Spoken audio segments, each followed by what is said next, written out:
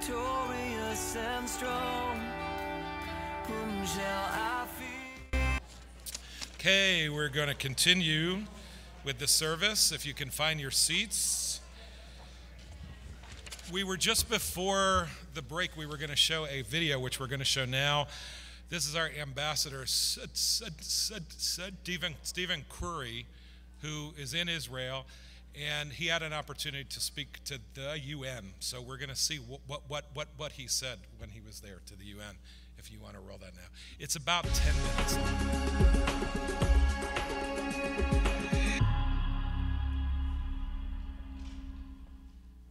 Now it gives me great pleasure to introduce a gentleman, a pastor, who's come a long way to be with us today.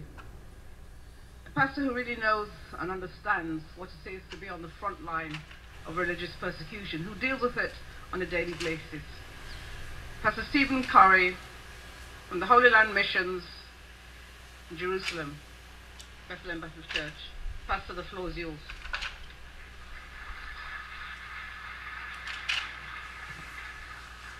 Thank you, Ambassador Otto and Sister Yugoji. Thank you for this opportunity. I'd like us just to, I want to pray, ask God just that everything we're hearing today would be into action and not just words on paper. And Father, we come before you, declaring you are the God of Abraham, Isaac, and Jacob. You are the God that we believe in. You're a God of love.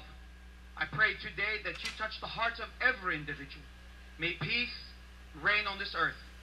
We ask all this in the name of our risen Christ, Lord, we pray. Amen. I wanted to invite you into my life story today. As a pastor from humble beginnings, born in Jerusalem and raised in Bethlehem, it's an honor to address the intergovernmental organization today. As a person of faith, I believe this opportunity is not by chance, but a divine appointment. I am simply a voice for those who have been silenced because of their faith.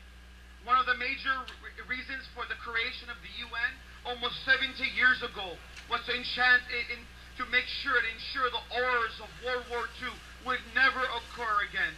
An integral part of your mission was and still is championing the cause of human rights. In preparing for my speech, I had the opportunity to review your website and was struck by the photo of Eleanor Roosevelt reading the UN Declaration Rights. In Article 18, it states everyone has the right to freedom, thought, and conscience and religion. This right includes freedom to change his religion or belief, and freedom either alone or in a community with others and in public or private, to manifest his religion or belief in teaching, practice, worship, and observance. This bold statement I could easily identify with, since it's rooted in my Judeo-Christian heritage. In the intro chapters of the Bible, it clearly says that a person was created in the image of God. Of course, God only wants his creation to acknowledge him, but he also gave the human being the ability to choose between good and evil. This freedom of choice, which includes the ability to reject the Creator as conscious. In the course of human history, we find many examples of human decisions to ignore the image of God within the other and take extreme measures to mutilate and eradicate humanity.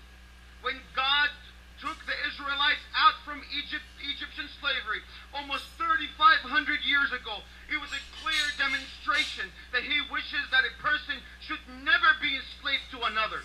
Freedom from human tyranny was a freedom to worship him. While I believe firmly that salvation is only through the belief in Jesus as divine as Savior, I am cognizant of the fact that there will be people who choose not to believe as I do. What is my biblical response to that? My example is Jesus himself, as stated in Matthew 19, where a rich young ruler comes to Jesus. After a brief conversation, the man went away sorrowful, choosing not to follow Christ. The selling point here is that Jesus let him go. God does not force belief in him. Faith is a command, never coerced. Jesus never declared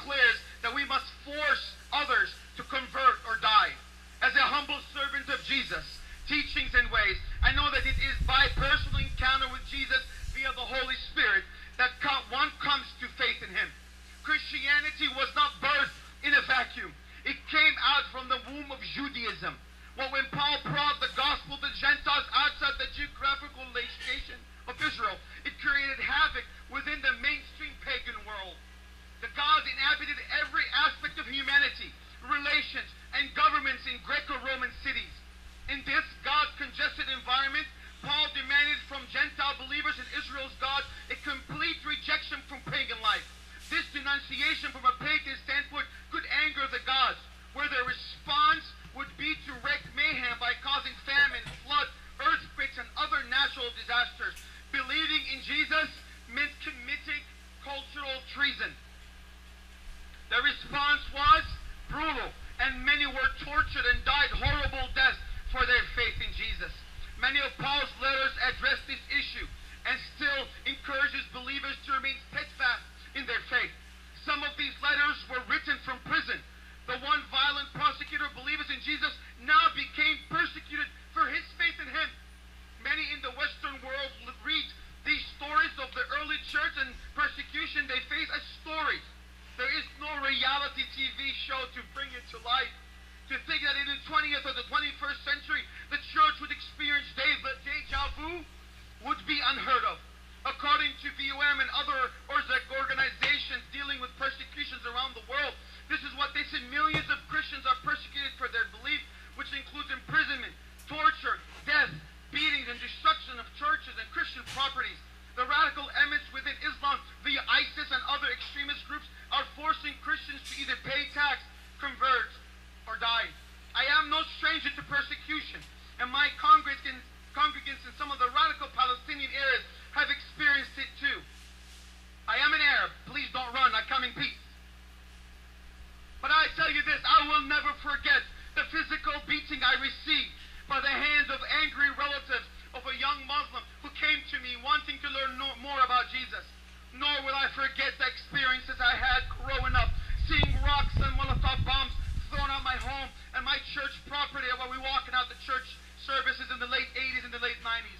Nor will I forget some of the most recent problems that we are having since starting in 2010 with the Palestinian Authority, disenfranchising our ministry and delegitimizing our work by not accepting our status as a Christian entity because of things that we believe.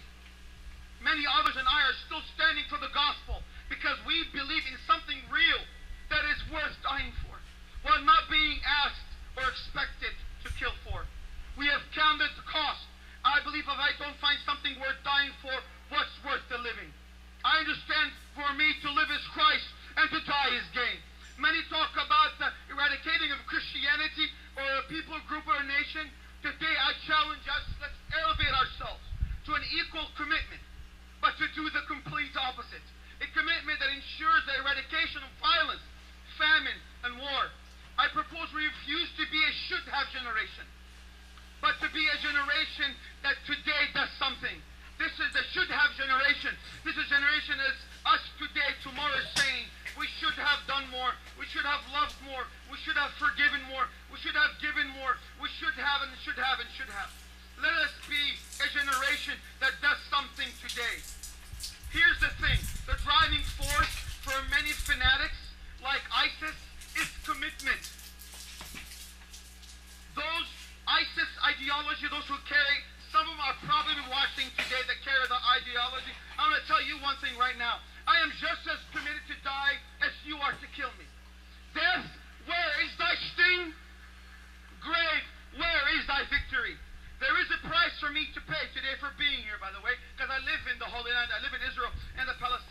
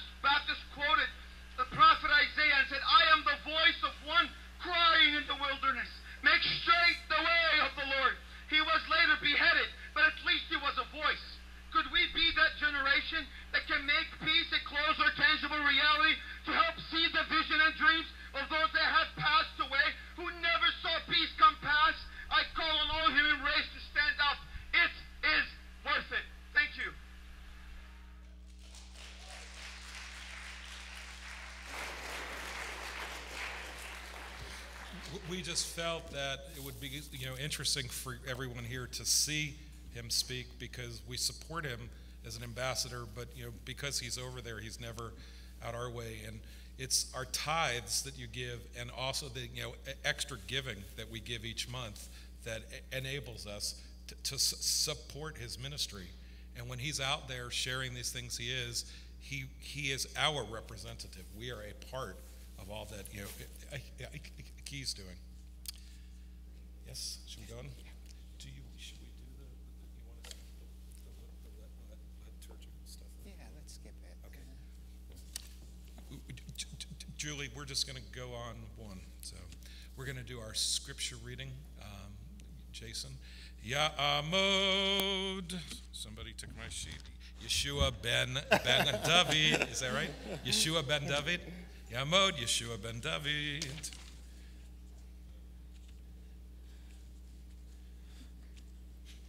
Somebody took the sheet. I remembered. You should just talk like that all the time, Michael. Yeah, then you'll Just never chant. forget. Yeah. Baruch atah Adonai Eloheinu melech haolam asher bachar binvim tovim v'ratza v'divreihem hane'emarim be'emet. Baruch atah Adonai habocher b'torah uv Moshe avdo uv Yisrael amo uvin v'yecha emet v'tzedek. Blessed is the Lord our God, ruler of the universe, who has chosen faithful prophets to speak words of truth. Blessed is the Lord for the revelation of Torah, for Moses his servant, and Israel his people, and for the prophets of truth and righteousness. Today's scripture reading is from Jeremiah 23, verses 20 through 40. The anger of the Lord will not turn back until he fully accomplishes the purposes of his heart. In days to come, you will understand it clearly. I did not send these prophets, yet they have run with their message. I did not speak to them, yet they have prophesied. Can anyone hide in secret places so that I cannot see him, declares the Lord? Do not I fill heaven and earth, declares the Lord? Have I heard what the prophets say who prophesy lies in my name? They say, I had a dream. I had a dream. How long will this continue in the hearts of these lying prophets who prophesy these delusions in their own minds? Is not my word like fire, declares the Lord, and like a hammer that breaks a rock in pieces? Yes, declares the Lord. I am against the prophets who wag their own tongues and yet declare, the Lord declares. If a prophet or a priest or anyone else claims, this is the oracle of the Lord, I will punish that man and his household. You must not mention the oracle of the Lord again, because every man's own word becomes his oracle, and so you distort the words of the living God, the Lord Almighty, our God.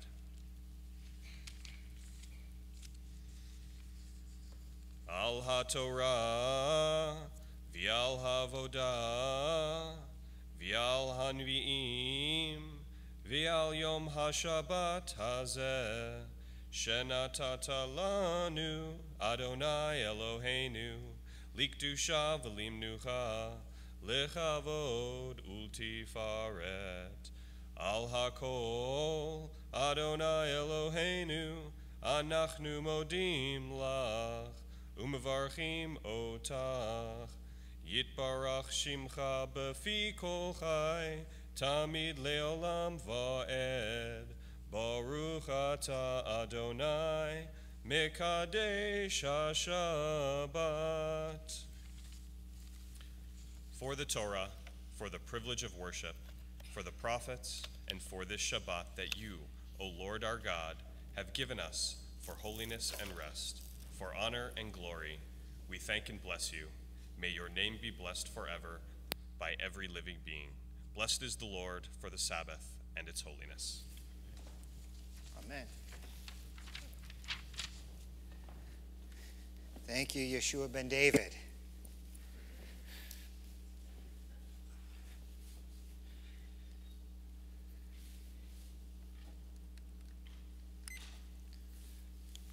We've been working our way through the book of Revelation, and last week we looked at this evil, satanic, empowered, and inspired governmental empire that in the Bible is called the beast. And then I also pointed out, not only is this empire called the beast, but the leader of the empire is also called the beast. And we know him better as the Antichrist. And so we took last week talking about the Antichrist. This week, we're going to see another beast. But before I get into the text, I got to figure out why I'm not up on the screen here. Michael, everything looks right on my end.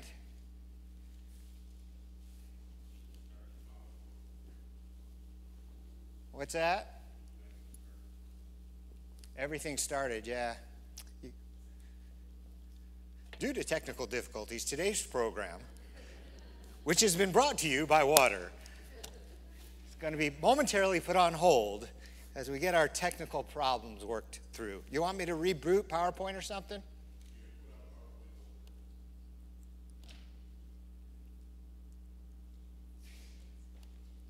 I wonder if Jesus ever had these problems with his sermons.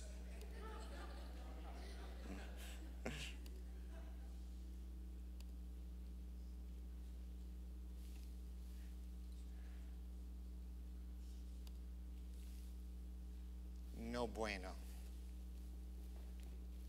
I'm going to flick the switch again. What you call reboot time. I'm telling you.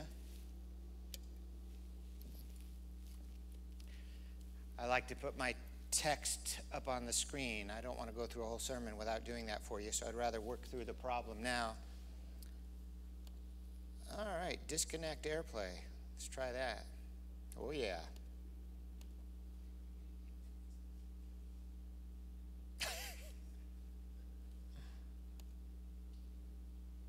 No bueno, no worky. Okay, we're going to take a couple minutes. I'm going to let Michael do whatever Michael needs to do to get this thing to work. And in the meantime, I'm going to start off with some prayer. Please join me. Lord God, I want to thank you for the opportunities that you've given me and the others this week and previous weeks to serve you, to share the good news of Yeshua with people, to love people in Yeshua's name. I thank you for that rabbinic student that you allow me to have a relationship with and to study scriptures with. And I pray that he and I together would grow closer to you, that we would get to know you better, and that he, along with many Jewish people, would come to recognize that Yeshua is the Messiah. Lord, we pray for the nation of Israel. I know the scripture says, pray for the peace of Jerusalem. And we also know that the day is going to come when all nations will be gathered together against Jerusalem.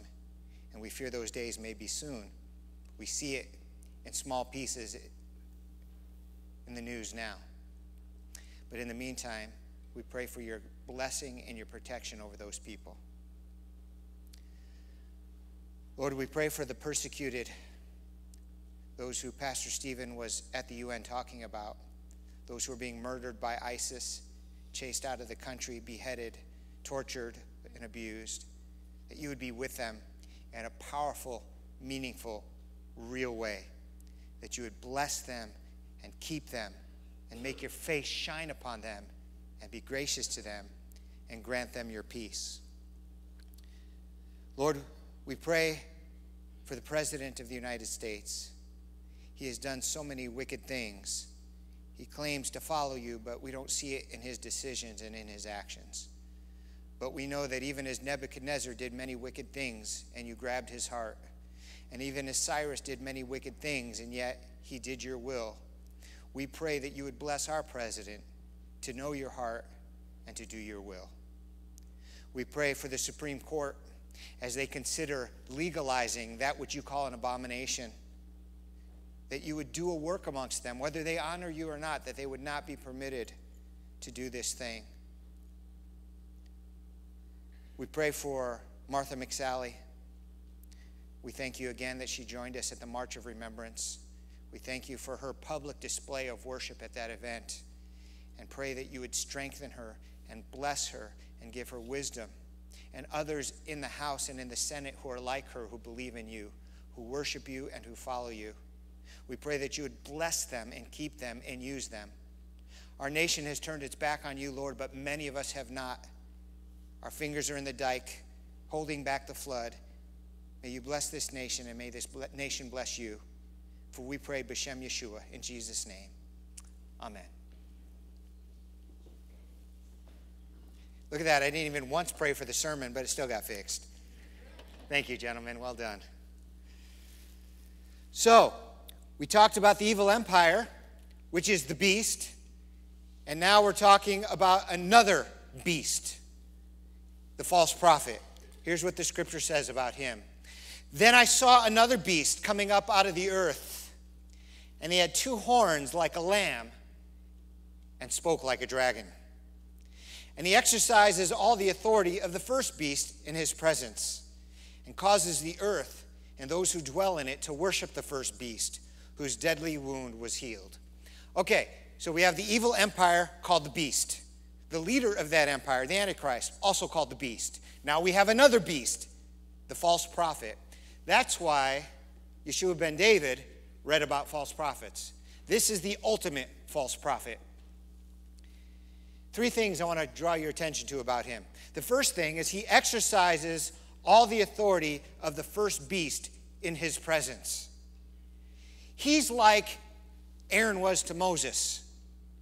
I don't know if you realize this or not, but even though all the movies emphasize everything Moses said and did, Moses, for the good part, kept his mouth shut, and Aaron did the talking. And Moses did some miracles, but Aaron did the miracles in Moses' name and in Moses' presence. So Aaron was to Moses like this false prophet is going to be to the Antichrist. That's the first thing. He exercises all the authority of the first beast in his presence. Secondly, he causes the earth and those who dwell in it to worship the first beast, whose deadly wound was healed. So he's known as the false prophet because he's the Antichrist's promoter, his cheerleader, and his enforcer. He's the high priest of the religion of the Antichrist.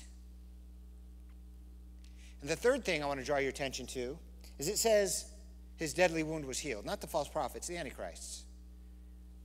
In fact, this is mentioned 3 times. So you know it's not just important because everything in the Bible is important, but the fact that it's mentioned 3 times means that the Holy Spirit really wants our attention drawn to this topic, that the Antichrist gets a deadly wound that's healed. It's also said in verse 3, and I saw one of his heads as it had been mortally wounded, and his deadly wound was healed. And all the world marveled and followed the beast. And then again in verse 14, he deceives those who dwell on the earth by those signs which he was granted to do in the sight of the beast, telling those who dwell on the earth to make an image to the beast who was wounded by the sword and lived. And I found it interesting that this false prophet has 2 horns like a lamb, but speaks like a dragon. He's going to look good, but looks can be deceiving. He's going to look innocent, and you can't help but when you hear the word lamb, think of Yeshua. And I think that's the point. We're dealing with the anti-Yeshua here, the Antichrist and his false prophet. He's going to appear to do some of the same miracles that Yeshua himself did.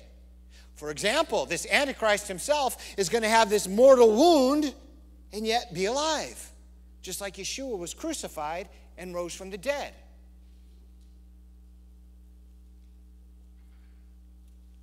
I don't know, is he really going to die and rise from the dead, the Antichrist, or is it just going to look that way? The verbiage makes it, I'm uncertain. Could go either way. Verse 13 says, he performs great signs so that he even makes fire come down from heaven on the earth in the sight of men. And he deceives those who dwell on the earth by those signs which he was granted to do in the sight of the beast, telling those who dwell on the earth to make an image to the beast who was wounded by the sword and lived. So not only does the Antichrist, die and rise again, so it appears anyway, that mimics Yeshua, but now the false prophet is calling fire down out of heaven, which those two prophets, the real prophets, did in the previous chapter, the two witnesses. They call fire down out of heaven. And so it's like they're competing. God sent his prophet and his Messiah, and this is what they did. Now the Antichrist is going to send his prophet and his Messiah, and they're going to do the same thing. So that people who are deceived won't know the truth. Well, they did the same things Jesus did. They must be just as good as Jesus. That'll be the mindset of these people. And then he was granted power to give breath to the image of the beast. That the image of the beast should both speak and cause as many as would not worship the image of the beast to be killed.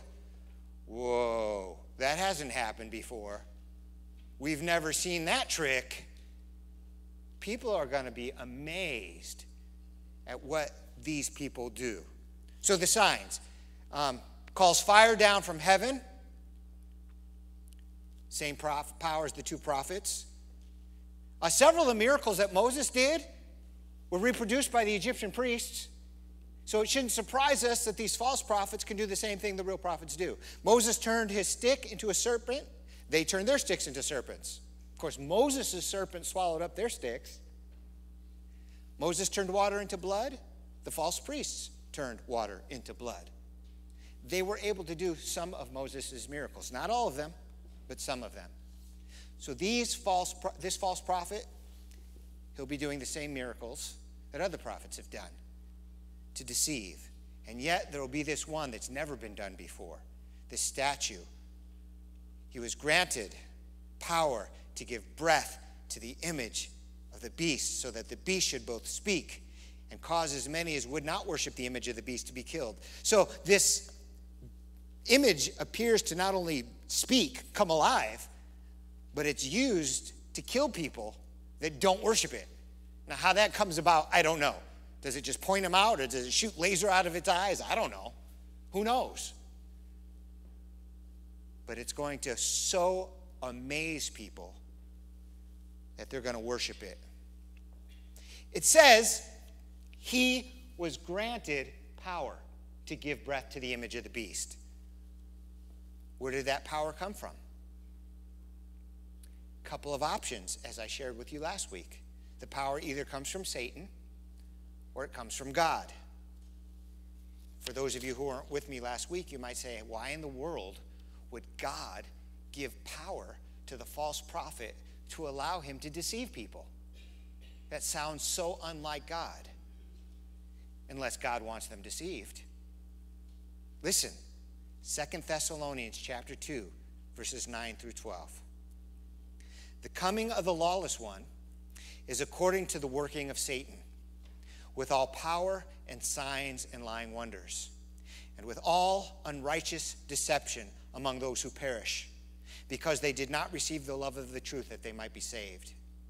And for this reason, God will send them strong delusion that they should believe the lie, that they all may be condemned who did not believe the truth, but had pleasure in unrighteousness.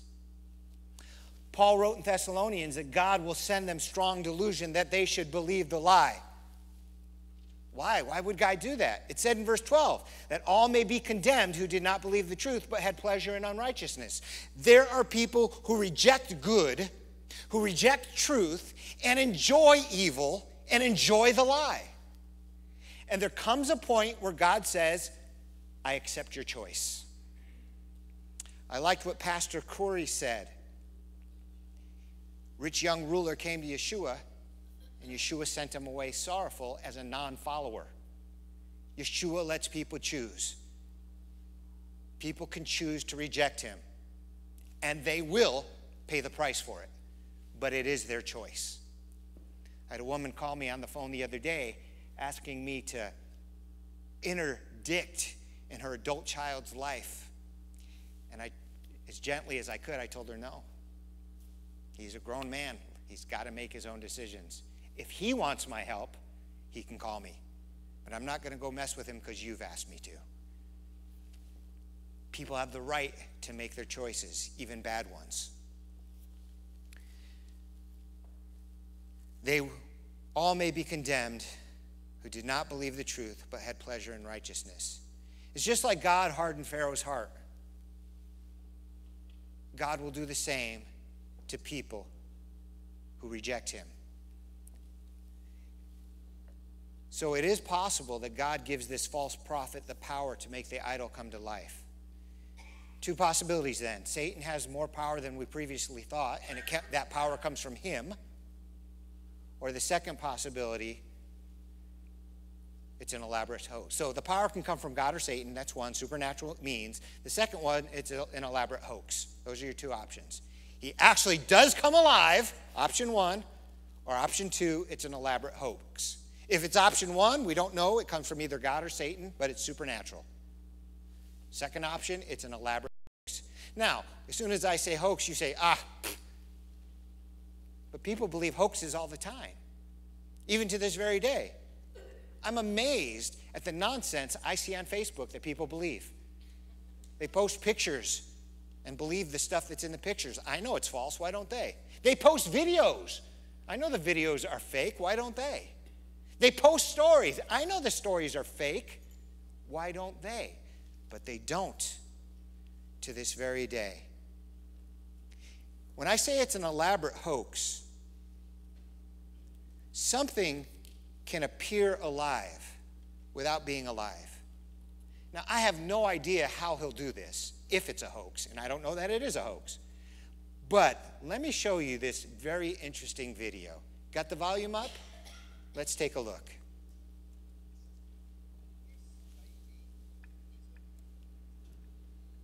So no volume? All right, well, we don't have to hear what they're saying. It's not that important. You're not looking at a real person. You're looking at a robot. This is an android. She looks very real, does she not? And this is the beginning of the technology, folks. They're going to go better than this. They're going to get a lot better than this. I don't doubt that they're going to get to a point where if you met an android, you wouldn't know it's an android. I mean, look at this person. Look at the hands. It's just simply amazing. And this is not a hoax. So when it says that this Antichrist is going to get this deadly wound, it's going to look like he dies and comes to life, or that this statue talks, people are going to believe it, whether it's real or not. They're going to believe it. It's going to look extremely real. So it could be an elaborate hoax based on 2 Thessalonians 2:9. It says, the coming of the lawless one. Let me see if I can get that up for you. The coming of the lawless one is according to the working with all power, signs, and lying wonders. Here's why I say it can be a hoax. That expression, lying wonders. The NIV translates it this way. The coming of the lawless one will be in accordance with the work of Satan, displayed in all kinds of counterfeit miracles, signs, and wonders. The Greek could go either way. It could be wonders that deceive, or they could be phony wonders that deceive. It could go either way. So I don't know. I do know that this talking idol will be either alive or appear to be alive, and that it's going to be done by either supernatural means or technological means, but it doesn't matter because the believers won't follow it and the non-believers will. Either way. Why do the non-believers follow after the beast? Why do they do that? There's at least 5 reasons. First of all, he appears to die and rise again. That's going to amaze people. They'll believe it, and they'll think he's the great power of God, if not God himself. They will be worshiping him as God. Secondly is this one here. He's going to call fire down from heaven, just like the 2 prophets did, just like Elijah did. It's been used in history past to show God's power. So they're going to have God's power. They're going to think they're the real deal. Thirdly, He'll make an idol be able to speak and breathe. Make an idol come to life. If that's not evidence to the unsaved that this is power of God, what is? It would be evidence to the saved too, if we didn't know better. But that's why it's written. We do know better. Otherwise, we'd be fooled too. Because we all know only God can grant life, so we thought.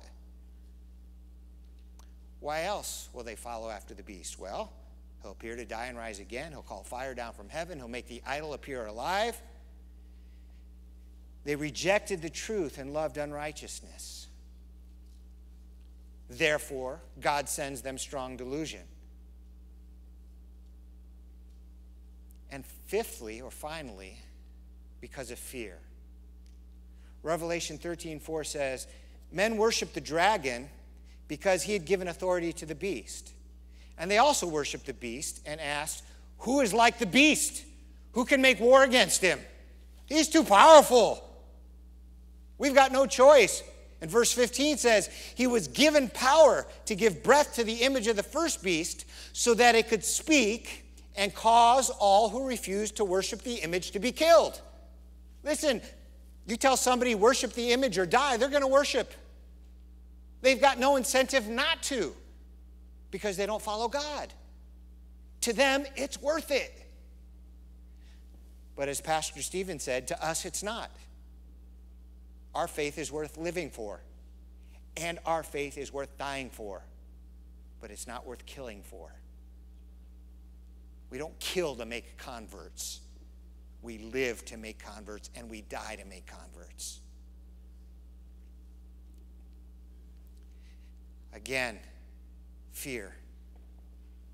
Revelation 13:16-18 says, he also forced everyone, small and great, rich and poor, free and slave, to receive a mark on his right hand or on his forehead, so that no one could buy or sell unless he had the mark, which is the name of the beast, or the number of his name. This calls for wisdom. If anyone has insight, let him calculate the number of the beast, for it is the number of a man, and his number is 666. 5 facts about the mark of the beast. Okay, so we already know people are going to worship the beast. I gave you at least 5 reasons, a little more. And one of them is going to be fear, and one of them is going to be force. How are they going to be forced to worship the beast? If they don't receive the mark and bow before the idol, they'll be killed. Well, what if they run away and hide? That's fine. They won't be able to buy food. They won't be able to shop. They won't be able to be seen in public. 5 facts about the mark of the beast. Number 1, the mark may not be obvious. And I'll go through these in more detail. Let me just lay them out for you. Number 2, the mark will be forced. Number 3, the mark will be the only way to buy or sell. Number 4, the mark will mean you accept the beast. And number 5, the mark will mean you're choosing Satan over God, you're choosing the Antichrist over the Christ, and you're choosing hell over heaven. 5 things about the mark in detail. Verse 1, the mark itself may not be obvious. This calls for wisdom, verse 18. If anyone has insight, let him calculate the number of the beast, for it is man's number. His number is 666. Okay, it's calling for wisdom. If anyone has insight, calculate the number. It's not going to be obvious necessarily. It seems to take wisdom and insight. So we think of, like that picture I showed you, the 666 on the forehead. Maybe it'll become that apparent. But this verse makes me think maybe it'll be a little more subtle than that, which would help inspire people to get it. That's the first thing. Second, it will not be optional. Verse 16, he forced everyone, small and great, rich and poor, free and slave, to receive the mark on his right hand or his forehead. So, 20 soldiers show up at your door with swords and guns. They kick in your door. It's 3 a.m. They pull you out of bed. They put an image of the beast there. Bow down and worship it. Take the mark or die. And we're starting with your children. And they hold a knife to your child's throat. What do? Most people who don't believe in God will take the mark. To them, it's worth it.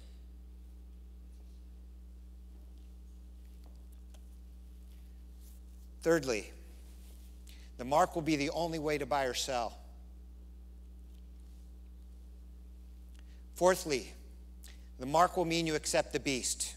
It is the mark of his name. You're being stamped with his ownership. How pathetic and disgusting is that? But to save my life, let me ask you something. How many people do you know live forever? So you're going to die anyway. You're going to take the mark to live another day? How pathetic would that be? Yes, I'll live longer, and you get hit by a bus the next day. Or maybe the soldier who forces you to take the mark just doesn't like you and shoots you anyway. None of us are going to live forever. Well, believers will live forever. Life is not the most important thing. Our relationship to God, the Creator, is the most important thing. Investment in the afterlife is more important. Righteousness, goodness, godliness are more important. We have brothers and sisters right now who are being given this very choice. No, it's not 666. It's follow Allah or die. And you know what they say? You've seen them on their knees, not even fighting, letting their heads come off, because they would rather die for the glory of Messiah than worship a false god and live under a dictatorial regime for a short time. Just like Moses forsook the pleasures of Egypt to suffer with the children of Israel because he saw what God had in store for him. Our people in the Middle East are dealing with this very concept today. And who knows, someday it may be our concept. So 5 things. The mark itself may not be obvious. Number 2, the mark will not be optional. Number 3, the mark will be the only way to buy or sell. Now, yeah, if you live off on a farm, that may not be a big thing, but for most of the world's population, we're city people. The only way we get food is buy it. And the way we make a living is by selling and buying, selling and buying. No business opportunity without the mark. People will take it. And the 4th thing, the mark will mean you accept the beast. The 5th thing, the mark will mean you're choosing Satan over God, the Antichrist over Christ, and hell over heaven. Those who receive the mark of the beast are doomed. This is not an option. I'm going to take the mark and worship the beast, but not really mean it. I'm just going to do it so I don't die. No. This is the line in the sand. You don't have the choice. You take the mark, you've chosen Satan. You don't take the mark, you haven't. It's that simple. Scripture is very plain about those who take the mark. It says, if anyone worships the beast in his image and receives his mark on the forehead or on his hand, he too will drink of the wine of God's fury. He will be tormented with burning sulfur in the presence of the holy angels and of the Lamb. And the smoke of their torment rises up forever and ever. There is no rest, day or night, for those who worship the beast in his image, or for anyone who receives the mark of his name.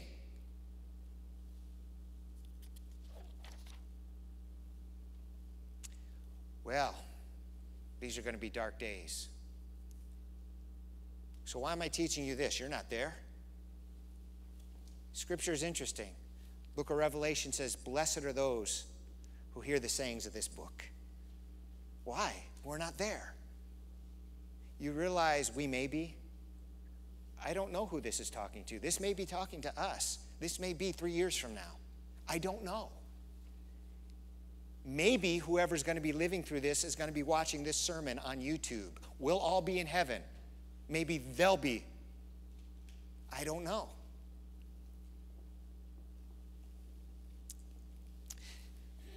Chapter 14:12, about the people living in those days, says this.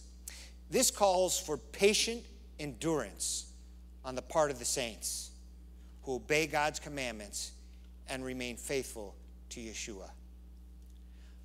Patient endurance gives a whole new meaning to patience and endurance. For those who are alive, they don't know where they're going to get their food from. If they get caught, they're going to be executed. That's patient endurance. It won't be easy to follow God. For many today, it's not easy to follow God. But the end results are always worth it. It's an investment that cannot fail. Here's the end results. Revelation chapter 20, verse 4. This is your inheritance. This is your future. I saw thrones on which were seated those who had been given authority to judge. And I saw the souls of those who had been beheaded because of their testimony for Yeshua and because of the word of God. They had not worshipped the beast or his image and had not received his mark on their foreheads or on their hands. And they came to life and reigned with Messiah for 1,000 years. Those who were abused, those who died, they come back to life. They reign with the Messiah for 1,000 years. Instead of reigning with the beast for a day, a month, or 3.5 years, they reign with Messiah for 1,000 years. It's a good trade-off. But it doesn't end there, because after the 1,000 years, there's a brief interlude. Now I saw a new heaven and a new earth, for the first heaven and the first earth had passed away. And I heard a loud voice from heaven saying, Behold, the tabernacle of God is with man, and he will dwell with them, and they shall be his people. And God himself will be with them and be their God. And God will wipe away every tear from their eyes. There will be no more death, no more sorrow, nor crying. There will be no more pain, for the former things have passed away. Then he who sat on the throne said, Behold, I make all things new. It's a deliberate choice. Suffer now for an eternity of good and righteousness. Or don't suffer now for maybe a few years. No, rephrase that. Don't suffer as much now for maybe a few years. For an eternity of suffering. It's that simple, people. We have to understand it's that simple and present it that simply so that people can make a choice. It's left or right. It's yes or no.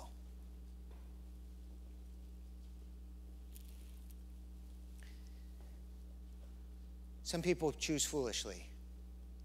I was told growing up to stay away from drugs and alcohol, as all of you were told. And yet some people become alcoholics and drug addicts. They were given the same choices, the same options. We were told crime doesn't pay. Don't do the crime if you don't want to do the time.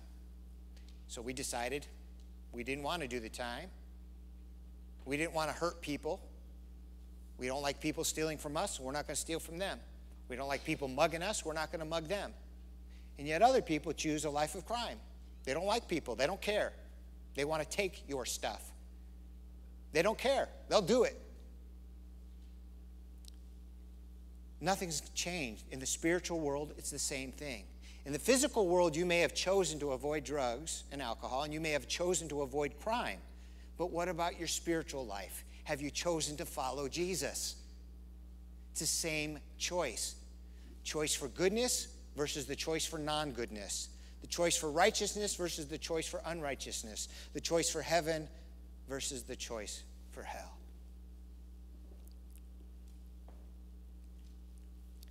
Then he who sat on the throne said, Behold, I make all things new. History culminates into a simple choice. God's Messiah or Satan's Messiah. For us now, Satan's Messiah is not here. So we have one choice. God's Messiah or not. God wants to make all things new, but he wants to start making you new right now. If any man be in Messiah, he is a new creature. Old things have passed away. All things have become new. For those online and those in the house this morning who have not yet made a decision to follow Yeshua, I'm going to lead you in a prayer. It's a prayer that you can make your own or not. It's entirely up to you. But I want to show you how to do that, how to make that decision should you choose to do so. And if you've already made that choice but haven't had the prayer yet, please join me. Lord, I believe in you. I believe Yeshua is the Messiah and the Savior. I believe he died for my sins and rose from the dead. Up to this point in my life, I have not chosen to follow you, but I do now. I will obey you, and I will serve you to the best of my ability. Thank you for loving me, and it's in Yeshua's name I pray. Amen. If you've made that prayer your own, please reach out to myself or Michael.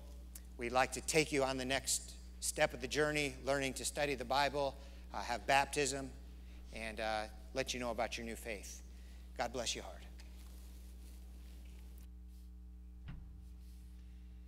Praise the Lord. Thank you, Steve. Good word. Would you stand with me, please? I already flipped it. Let's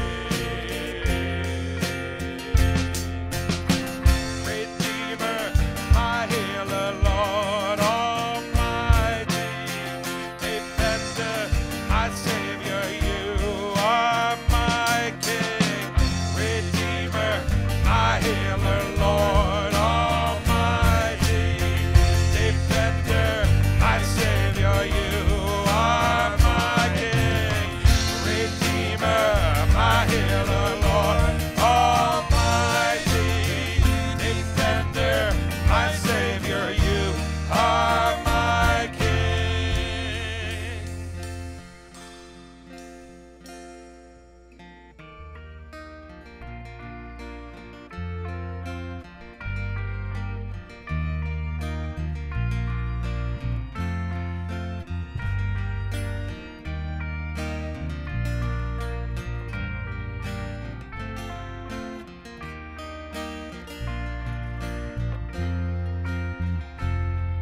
Yeshua, worthy is the Lamb that was slain for us, the Son of God, and man, you are high and lifted up.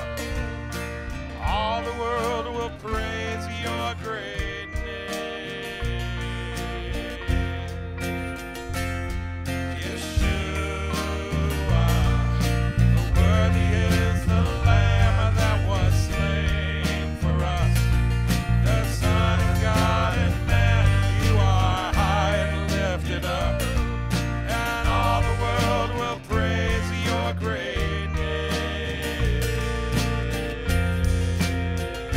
Your great name. Your great name. Yeshua.